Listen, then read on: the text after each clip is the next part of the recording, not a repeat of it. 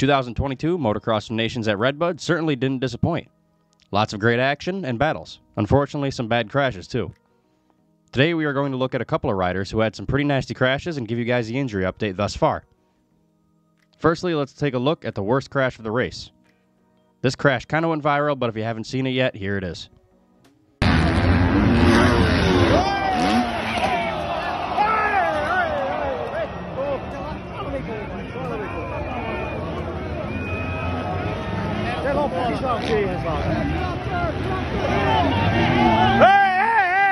The rider in this video is Team Estonia's Jorgen Matthias Talviku. Talviku seemed to be more bummed that he let the team down than being injured, but here's what he said in a post-race update. Hello all fans, supporters, and friends. Unfortunately, I had a crash in RedBud and broke my femur. Soon surgery and then rehab. The next injury is Team Japan's Joe Shimoda. Shimoda crashed in the qualifying race on Saturday. After the race, he was seen with a finger brace on. Although unconfirmed, it seems like he sustained a broken finger. Here's the crash.